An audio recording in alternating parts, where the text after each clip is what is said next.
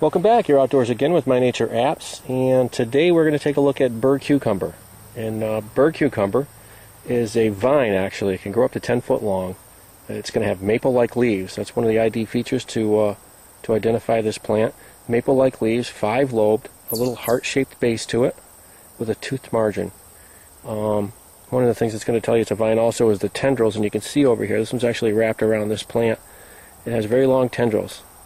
And they'll just pull that plant along the ground and through other plants to aid it in growth.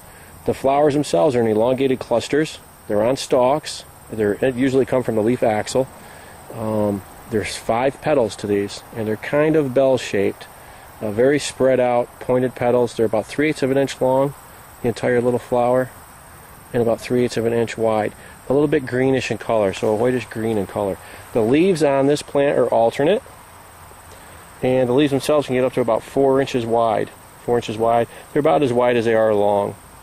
So those are the things you'd want to look for to positively ID bird cucumber, is the maple-like leaves with the indented base, the heart-shaped base, whitish green flowers, 5-petaled, white, flaring, kind of cup-shaped, bell-shaped, with the tendrils that are going to pull it along. It's going to be a late summer wildflower. Thanks for joining us. Find us on the web, mynatureapps.com. Have a great day in the field.